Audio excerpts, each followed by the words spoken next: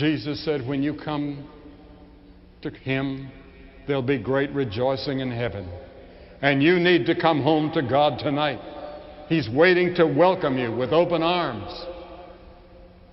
I've told the story in several different ways because I've read it in several different ways, and whether it's a true story, I'm not sure. But I think it is. It was about a man that was in prison in Pennsylvania. And he was let out of prison, and he had written his wife, whom he had sinned against, and he had written to his children. And he said, I'm getting paroled on such and such a day. I've been in here 7 or 8 years. I know you don't want me to come home, but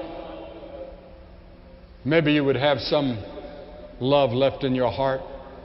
I'm going to be on a certain bus. I'll be passing by the house. And if you will welcome me, put a yellow sheet out or yellow ribbons out, and I'll know that you'll receive me.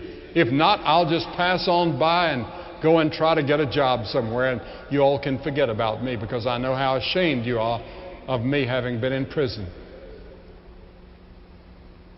So, the bus started down the road, and the bus stopped at a university and took on a bunch of students. And these students soon talked to the man and found out what was happening, and they became very interested in his story. And they kept waiting for them to turn a certain corner so they could see the house that he lived in and to see whether the yellow sheets were going to be there. And when they turned that corner and came down that road, they could see a half mile away nothing but yellow. Yellow sheets in the trees, yellow sheets and ribbons all over the house. The man got out, fell into the arms of his wife and his children. The students applauded, and the bus went on. Tonight, all of heaven has those yellow sheets out and ribbons waiting for you. And the arms of God are ready to go around you and say, I love you. Welcome home. You can come home to Christ tonight. And there'll be rejoicing in heaven.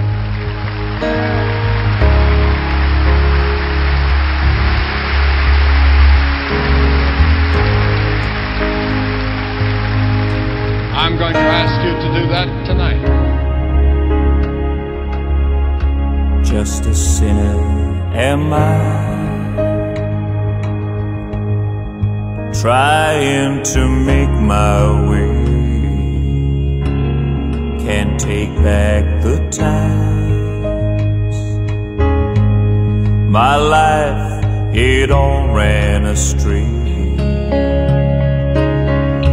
When my body's cold and silent, and they lay me in the ground.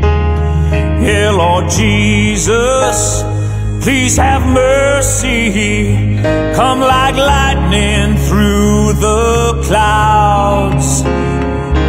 And I came forward when Billy Graham called me one night long ago.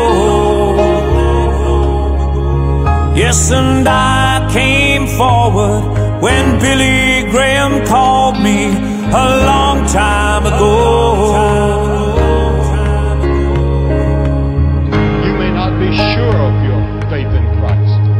Come and make sure tonight so you can go home and rejoice. Tell me, can I be sure? As the Bible reveals, it is so. Yet it favors the poor. Oh brother, we reap what we sow.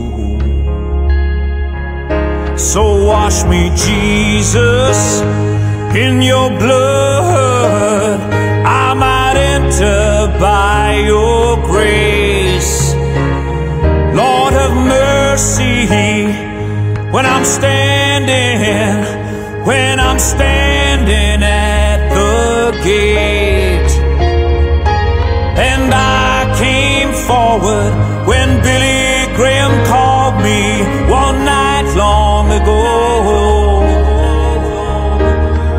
Yes, now I came forward when Billy Graham asked me one night long ago, and my redemption would be nothing without you, and my religion would be hollow through and through. And I believed you, I accepted, and yes, I've done without. But I'm not perfect, I'm a sinner. Lord, don't shut this pilgrim out. And I came forward when Billy Graham asked me a long time ago. Yes, now I came forward when Billy Graham called me one night long ago. But God placed us as individuals. What's He going to weigh us by? What's on the other side of the scales? You see, here's the scales. Here's you, and here's what God weighs Just you a by. sinner am I, Lord, trying to make my way. Can't take back the times my life it all ran astray.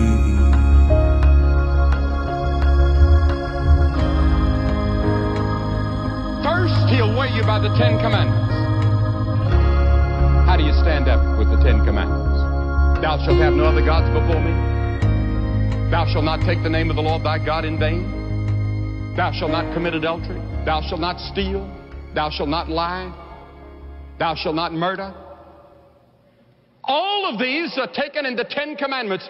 And the Bible says if we offend in one point, we are guilty of all.